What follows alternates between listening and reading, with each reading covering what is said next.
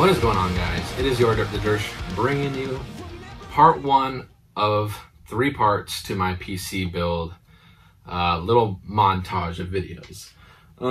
So part 1 is the guts. We're going to be talking about the insides of my computer and why I chose each and every single part. So before I started collecting parts for a computer, I had to do quite a bit of homework. I had to figure out, what am I going to be using this computer for? What is what's going to be the main purpose and the reasons why I go with certain parts. So this computer needed to do a lot of things for me. One, I wanted to play Minecraft in ray tracing. So I was going to need a ray tracing card of some sort. So we're going to talk about the specifics there. I needed a ray tracing card. So that's one thing that this computer needed to do for me. 2, this PC had to be quiet. It needs to be a very quiet machine. And I'm going to get into detail on some of the parts I chose and why I believe that they are quiet enough to be in this build.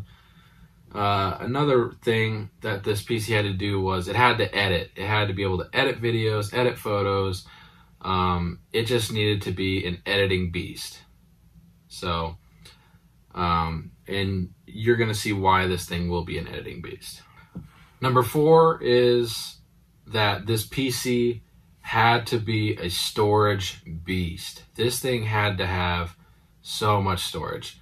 For the longest time, I worked on a laptop that only had 125 gigs of storage. That is changing full on. It's completely a different story with this PC build. And number 5, and the final reason why I chose some of these parts, it had to be lit up like a Christmas tree. We had to make sure we got enough RGB in this thing to look pretty as hell. So let's get right into this. Let's see here. We're going to start with the 2 parts you guys already probably know about. We're going to start with the Ryzen 7 2700X. The reason why I went with this CPU is because we had to go with the CPU that had many cores. That was going to be good for it was going to be good for editing. So I went with an 8-core CPU and 16 thread as well. We're planning on, my buddy's going to be helping me build this as well. We're planning on overclocking the CPU as well. We're going to see if we can get out of the 3.7 gigahertz base and see if we can boost it to over 4, something over 4, and then eventually that max boost will kick in later when I start doing some sort of editing. But yeah,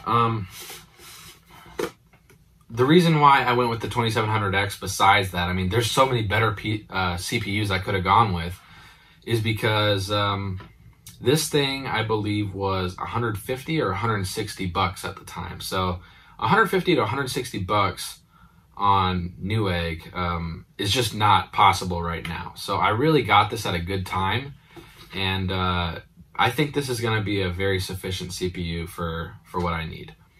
It is a Zen Plus CPU. Zen 2 and Zen 3 are out right now, and maybe down the road I could go Zen 2 or Zen 3. But right now we're going to stick with this 2700X, and we're gonna see how it does. By the way, I will not be using the Wraith cooler that is included, and I will get into the reason why later on. So this, I had to think about editing when I chose this CPU. So that is part number 1. We're going to talk about the other part that you guys already know about. That's quite a bit of a shocker to me. The RTX 3070, specifically the MSI Ventus 3X. So the reason why I went with this and not a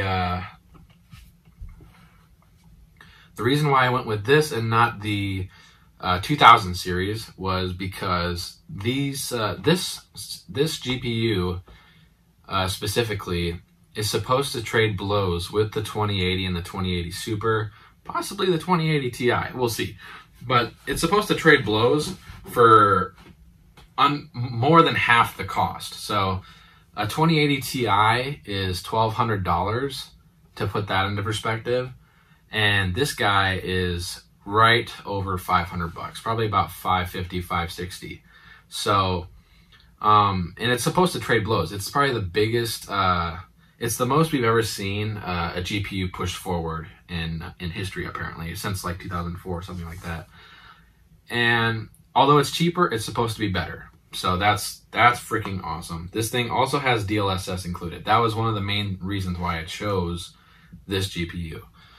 When you're playing ray tracing Minecraft, which is one of the reasons why I'm going with this GPU, when you're playing ray tracing Minecraft, you can't, something that I'm going to recommend to anybody, you're probably going to want to try and stay away from any AMD next gen GPUs. The ones specifically 6800, 6800X, and the 6900X. Those do not include DLSS for ray tracing. So the only ones that do include DLSS are the NVIDIA cards. And NVIDIA does make cards without DLSS. So be careful on which ones you buy, because you could end up with a card without DLSS. Now, if ray tracing doesn't matter to you, by all means, you've got to shoot for those AMD cards. I'm sure they're great cards. But since ray tracing was such a big deal to me, this was the card I went with. And it's overclocked. It's already overclocked. That's freaking awesome, if you ask me. So, and this thing is also going to be a beast for editing and photo editing as well. I mean, this thing is not just for Minecraft. It's going to be for all sorts of things. It is a monster GPU, and right now it's very difficult to find. It is Black Friday. You won't find these on the market right now. So I'm very excited to get this in my build. I'm still in shock that I have it. So that is a phenomenal piece to my build. All right, let's get into some parts that I have not talked about yet. Probably the next most important piece to my build is the motherboard. And I decided to go Asus on the motherboard.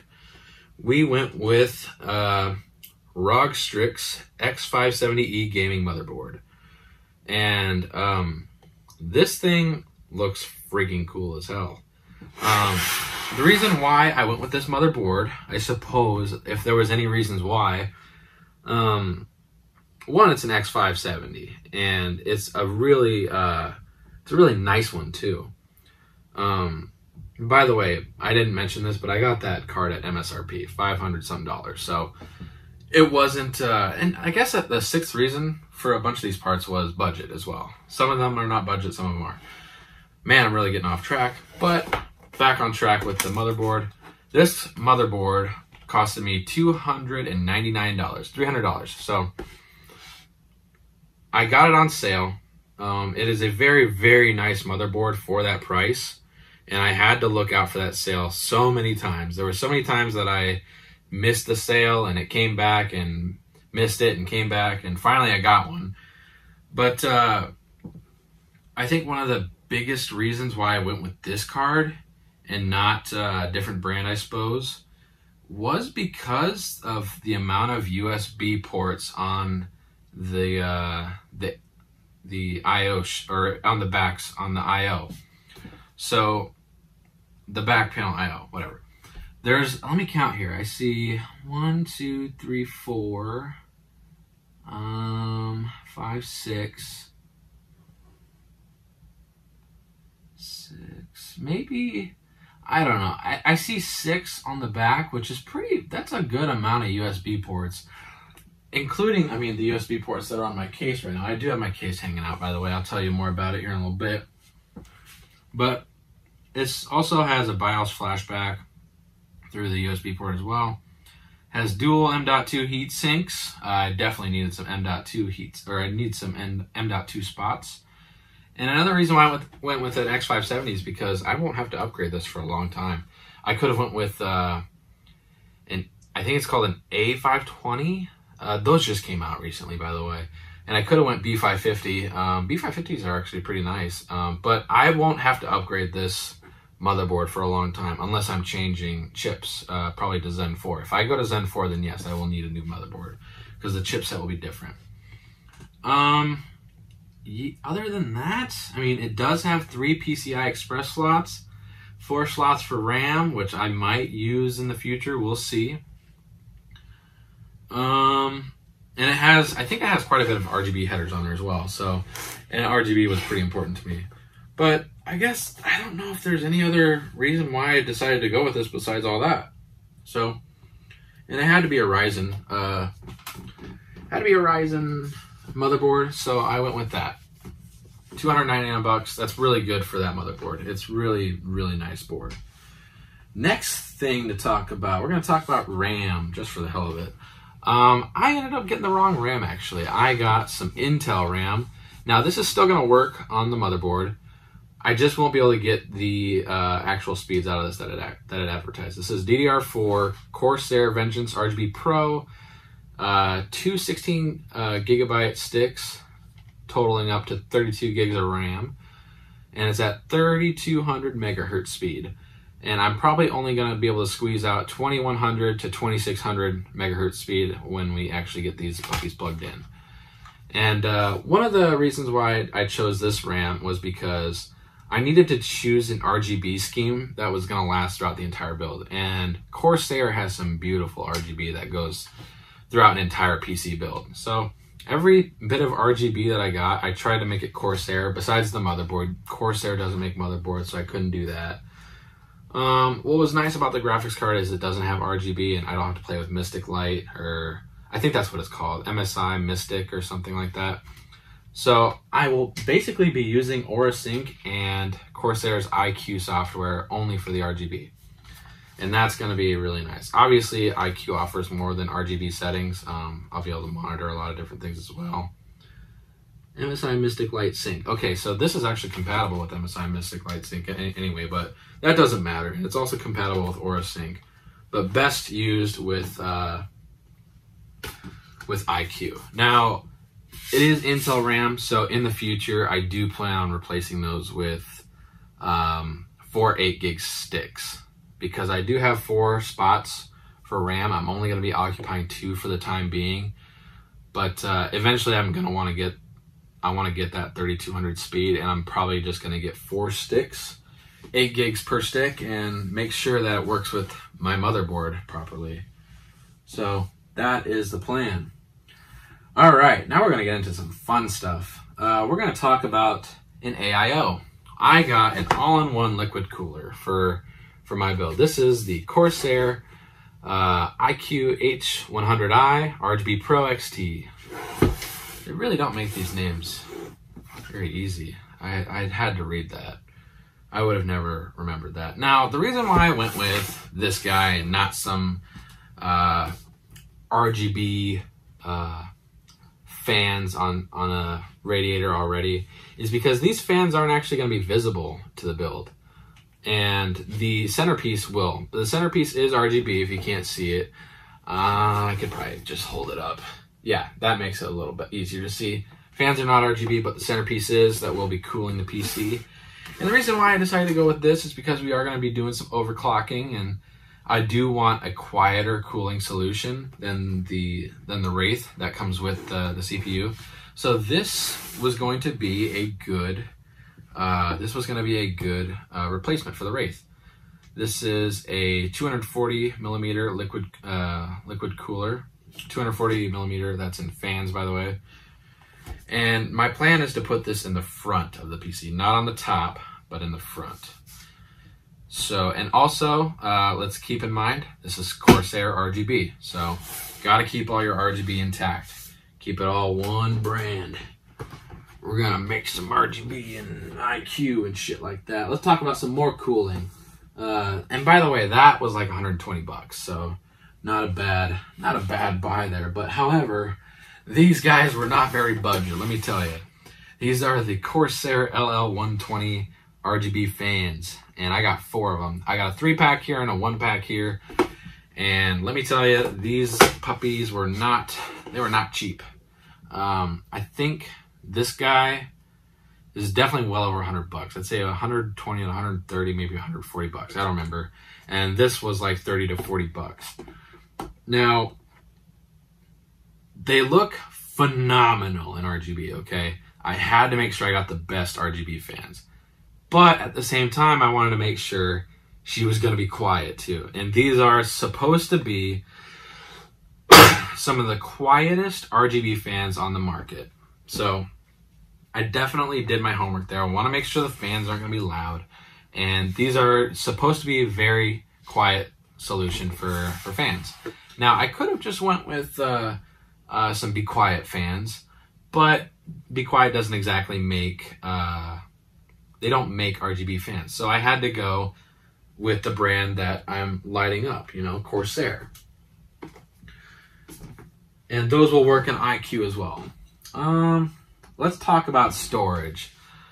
So I just mentioned that my laptop only had 120 gigs of storage. 120 gigs of storage. Are you kidding me? I've been playing with that laptop since 2015 with only 120 gigs of storage. Now, I've had a solution around that. I've had these guys. I mean, everybody knows what these are. These are some external storage solutions. They're about 2 terabytes a piece. One of them died on me, and it was a really cool looking one too. I have 2 of those right now. I've replaced the one that died, and I was able to get everything off of it and put it on a different one thanks to my school.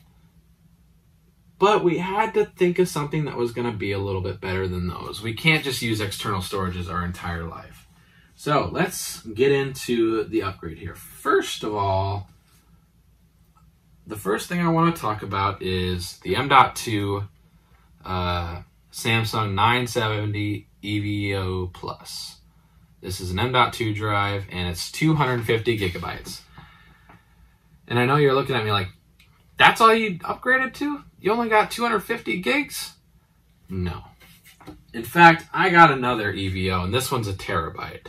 So we have a terabyte plus 250 gigs. The 250 gig is specifically for the for Windows. When I download Windows, that's where my OS is going to go, is on this drive. This drive is probably going to be where I put all of my apps, all of my games, just so they're moving nice and quick. So, but that's not all.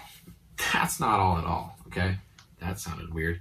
What I have here, do I have it written on this one? No, I don't have it written on this one, but I can take it out of the box just because why not? What I have here is a 6 terabyte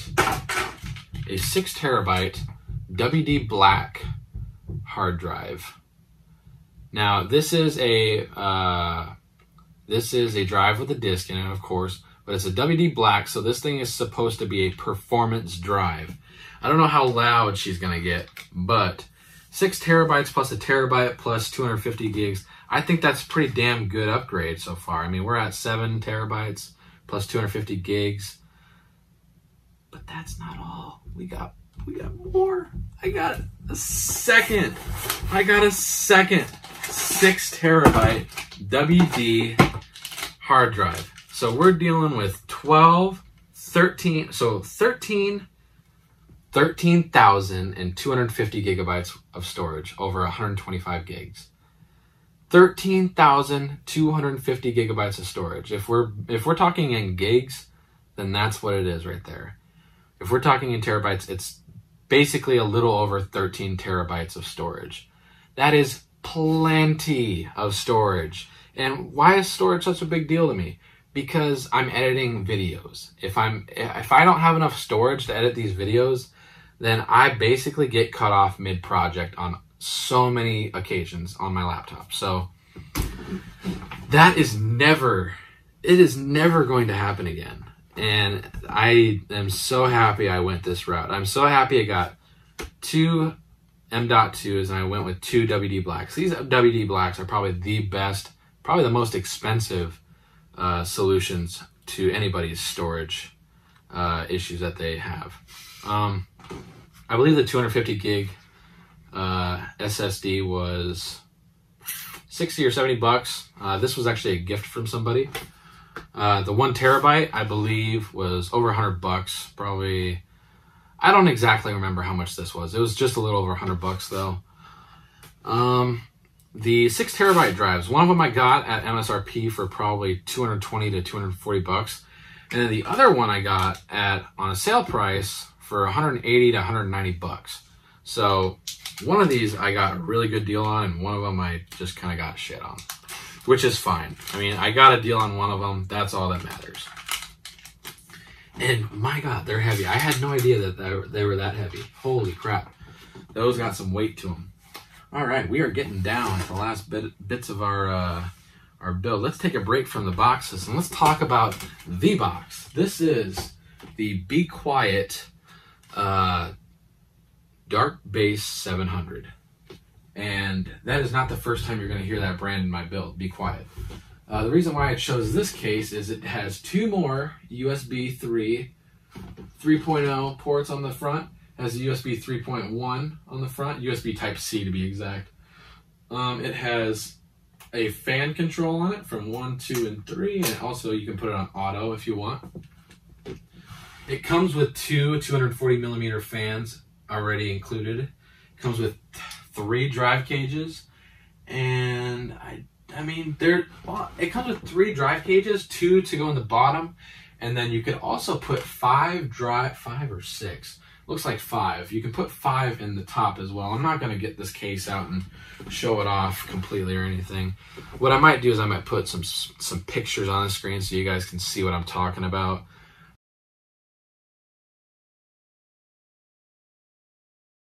But if I ever wanted to upgrade my storage, I could add a total of 7 drives, I believe, not including regular SSDs. I'm talking about hard drives. If I wanted to add more SSDs, that wouldn't be too much of an issue. But I went with the Be Quiet case because I need this thing to be quiet. I need it to be silent. She's got to be real quiet. If I'm going to be streaming, then I don't want people to be hearing my PC while I'm streaming, you know, just going to work under load. And another Be Quiet piece that I ended up going with, good segue here, is the Be Quiet Straight Power 11 power supply. This is an 850 watt platinum power supply. And she's got some silent wing fans on it. And it's also a fully modular power supply. So this thing is a beast. And she's heavy too. I didn't know that. I mean, I kind of figured this would be a heavy piece. And this will be not visible in the build. This will actually go underneath the bottom of the inside of the PC. Pretty hard to explain as well, unless you're seeing it on the screen. But those things I got for normal price, I think.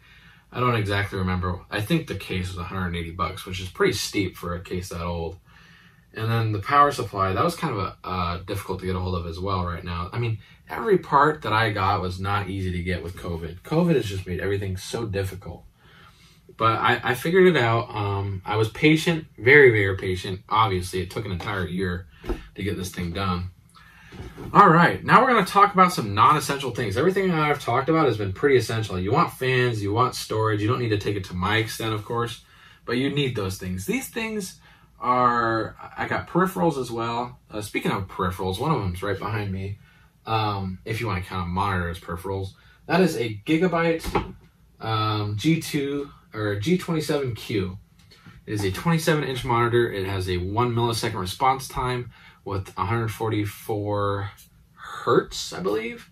144 hertz, and it's a 1440p monitor, 2K to be exact. Not a 4K monitor, but it's 2K. I got it for a little over 300 bucks, I believe.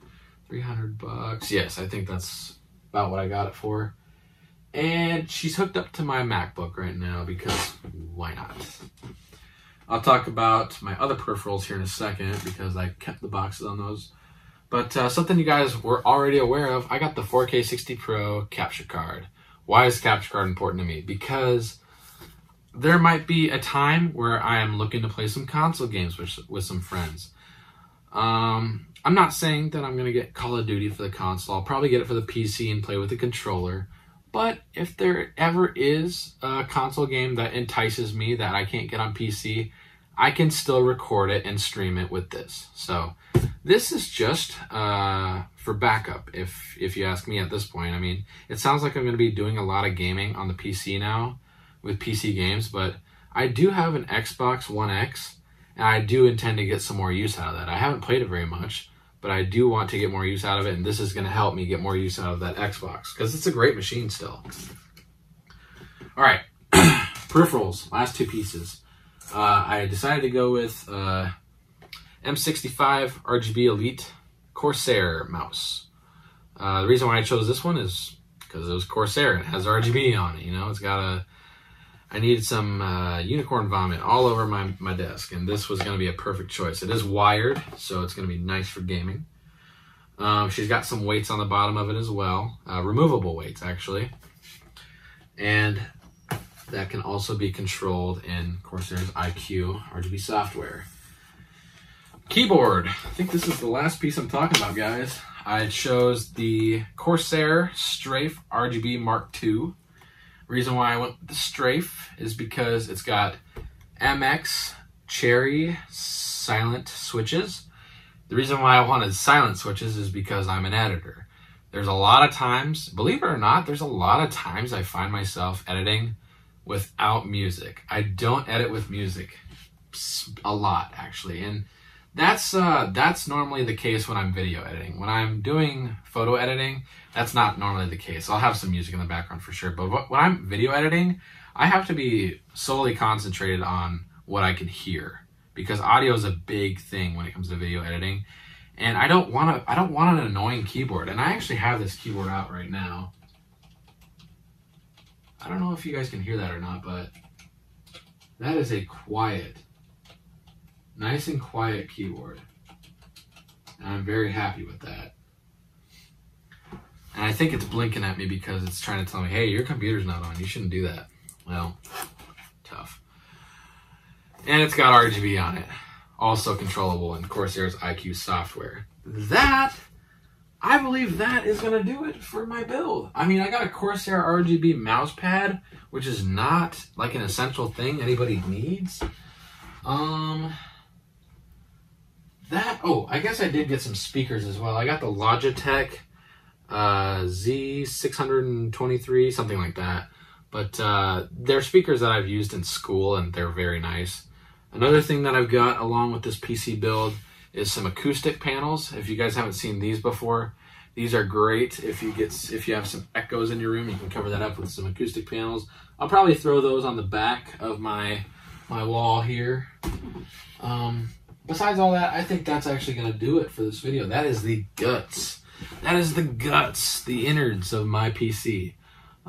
If you guys have any questions, or if you have any questions about why I went with certain pieces when I could have gone with other things, don't hesitate to ask those down in the comments, because I feel like I gave a pretty good reason for all of these parts. It's going to stream well. It's going to be nice and quiet. It's going to be lit up like a Christmas tree with unicorn vomit everywhere.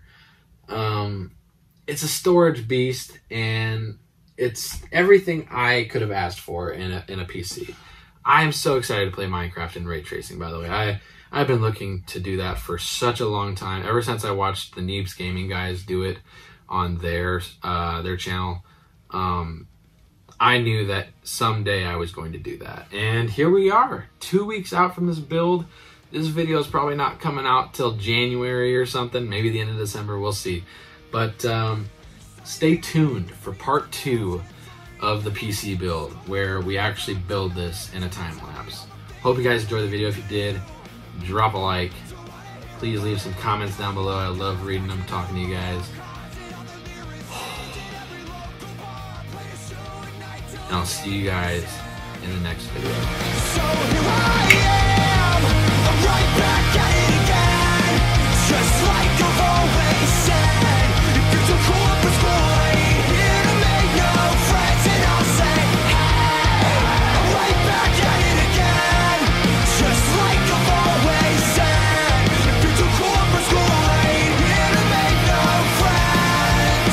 Well, I told with no getting back up plan, and everyone we knew that we couldn't stand. Said if you can't make it or you won't make it there, don't wanna hear about it. Spend most of our time sleeping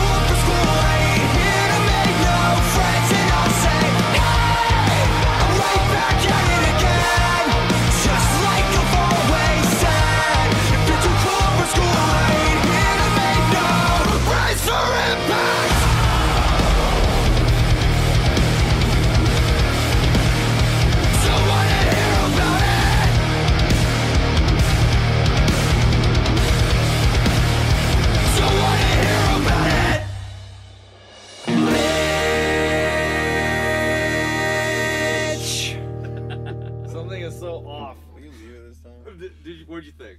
It was awesome. Leave the bitch, please. You like the bitch? I've liked the bitch on the fucking homestead.